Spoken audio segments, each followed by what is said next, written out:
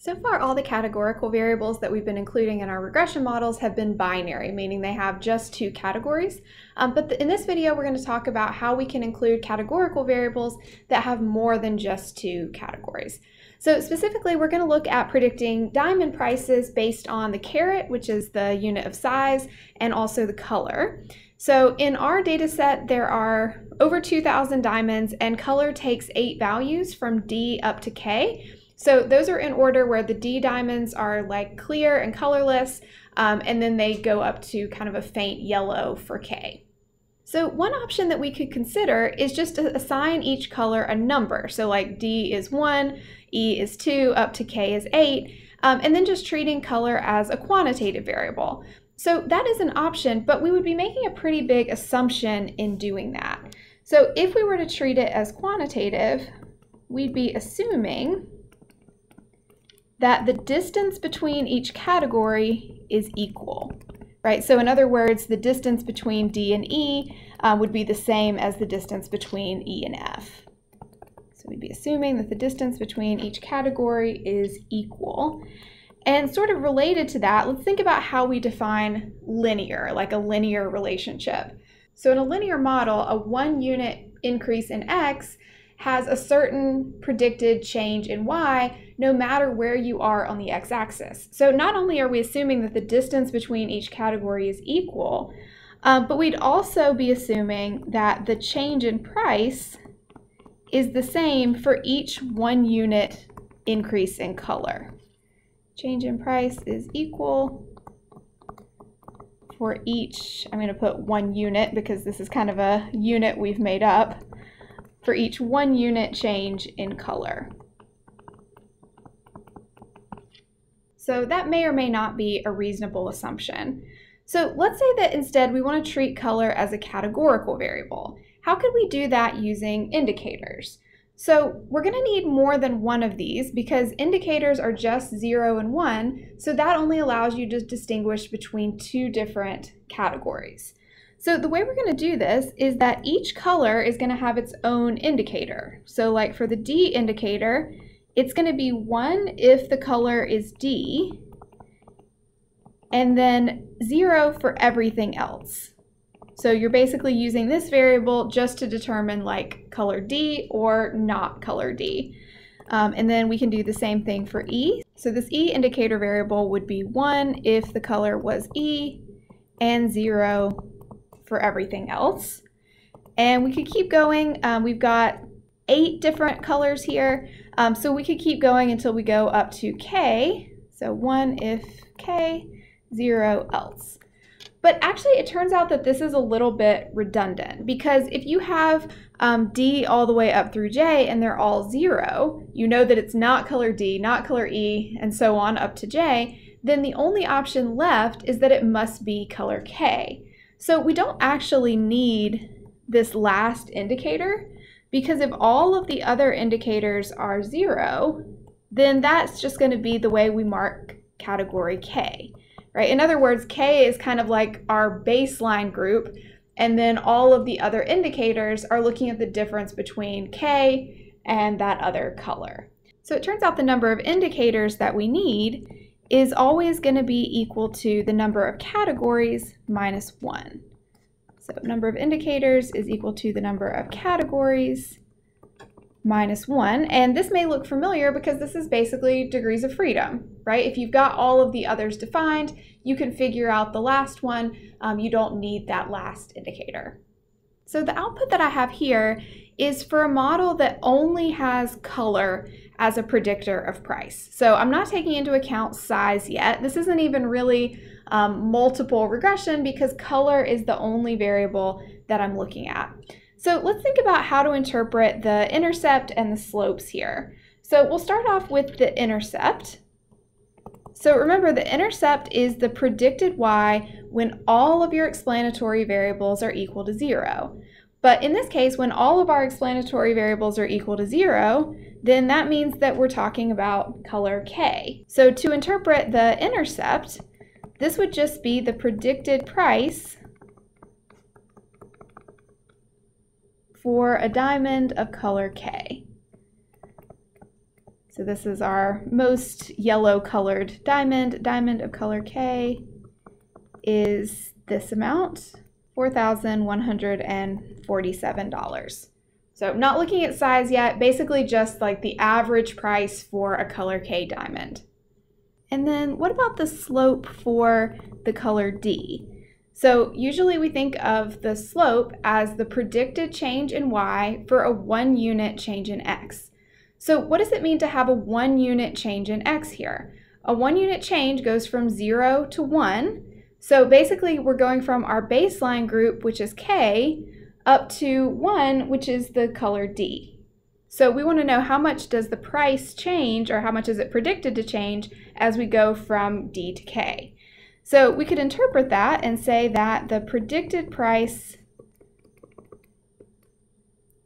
for a diamond of color D, it's a weird way to phrase the color thing, maybe there's a better way to do that, but the predicted price for a diamond of color D is, let's see, $876, and it's negative, so $876 lower than a diamond of color K.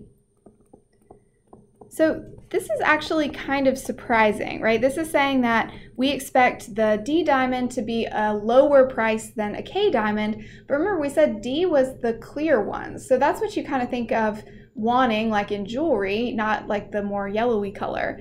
So it's actually pretty weird that the price is going to be cheaper for these nice clear diamonds. So we'll talk about later why that might be.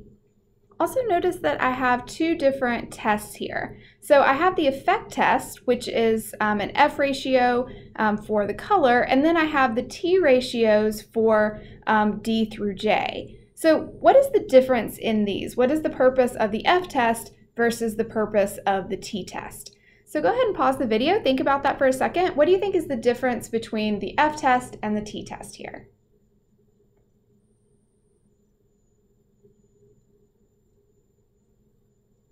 So what makes an F-test different from a T-test is that F-tests are able to test multiple parameters at once. And we can see that here. If we look at the table, the degrees of freedom is 7. So this is testing all of our indicators at once. There's 8 categories, 8 minus 1 is 7 indicators.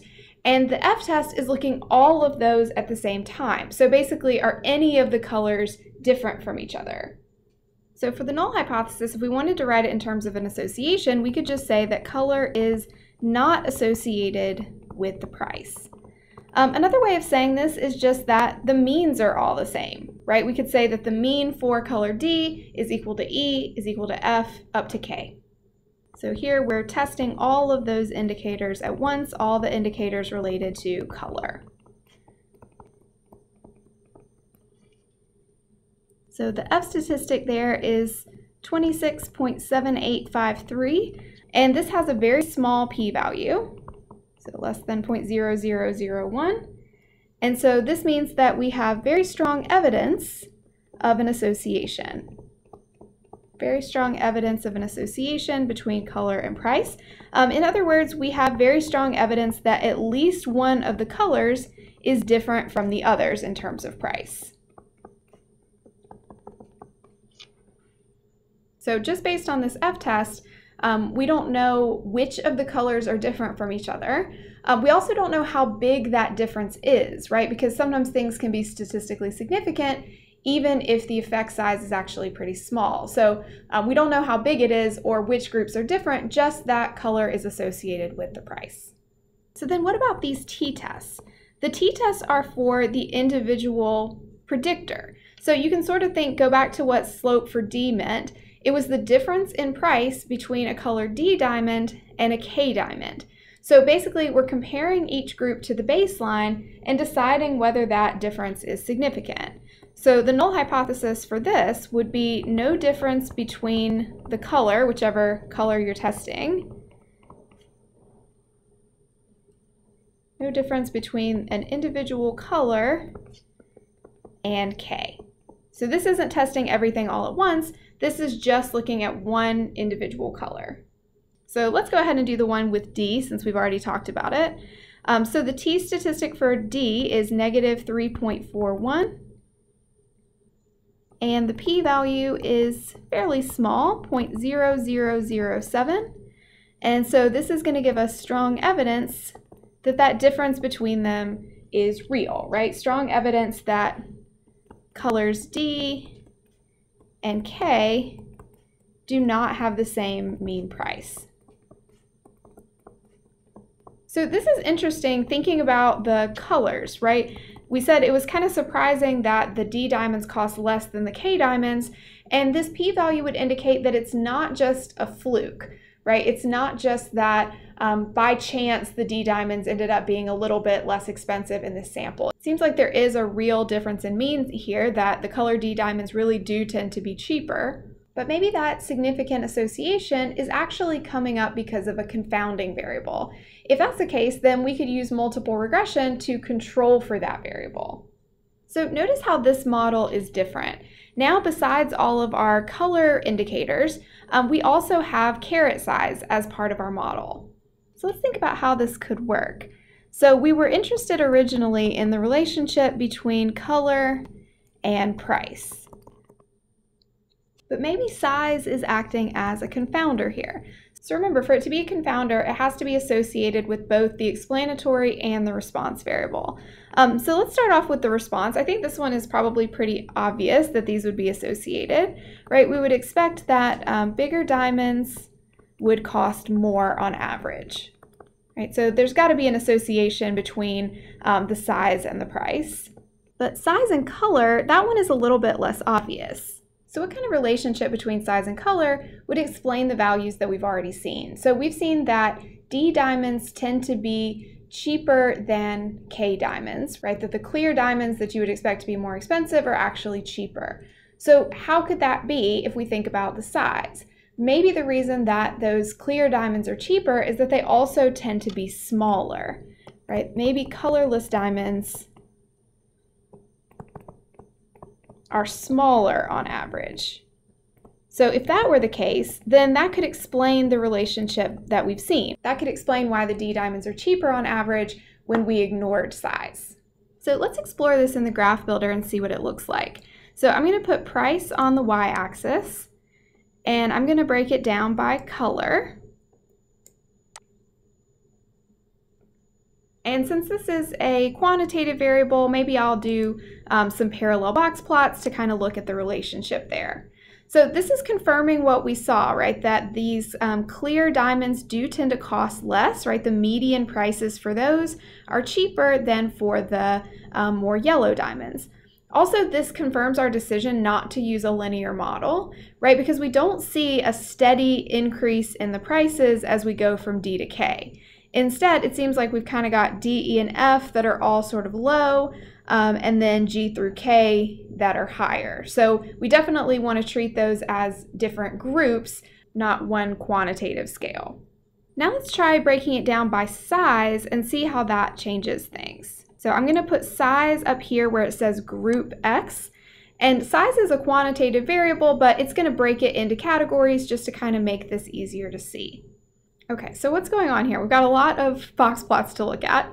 But basically, if you look at the general trend as we go from low size up to larger diamonds, the prices are increasing, right? So that's no surprise that size tends to be associated with higher prices. But let's look at the relationship between color and price after adjusting for size. So remember, adjusting for size means that you look at the different sizes separately. So if we look within the sizes, so like these diamonds are all about the same size, within that size category, we can see that the prices do tend to go down, right? That D, the clear ones, are more expensive, and the prices go down as you head toward K. And the same thing in these other size categories. A little bit less clear up here in the top one, but it does seem to be that there's a trend where after adjusting for size, you do see that the clear diamonds cost more than the yellow diamonds.